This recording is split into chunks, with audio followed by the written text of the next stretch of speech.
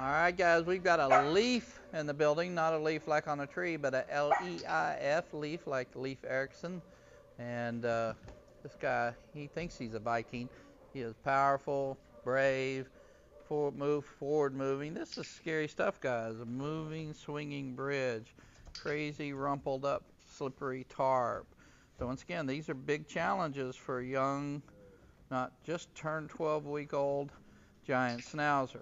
But if you don't stress them now and press them now, then they don't learn these skills. And if they don't learn these skills, it just becomes more and more difficult as they mature to teach this stuff. So once again, Leif just turned 12 weeks old, and we've got our little agility obstacle course going on. A big takeaway from this is this little pup is courageous and outgoing and handling all this. Let's see, his attitude as he comes down that.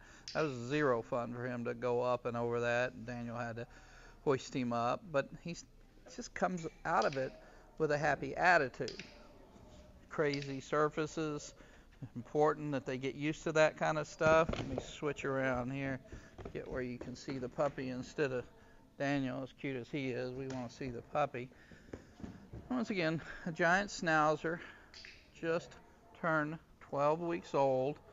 And once again, early development training, socialization with kittens and other dogs and strangers and kids and slippery surfaces. This table here, rattly, hard plastic, scary, but doesn't bother this guy. Whee! So that's fun. And fun is fun, and we like to expose these puppies to every imaginable crazy stuff. There's a lot of extra work putting this kind of a course together for them. I don't know what we're going to do here without much of a help, but we'll see what happens. Let me get around here. He says, I'm not going in that tunnel. You guys got to be crazy.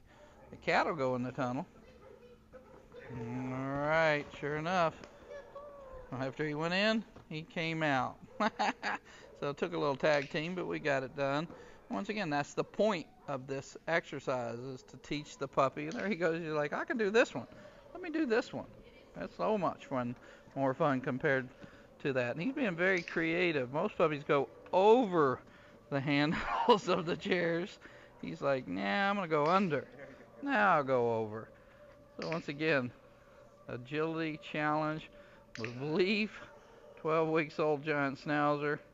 This guy's got attitude. He doesn't know where he's going, but he's going there with attitude. Alright guys, enough of that silliness.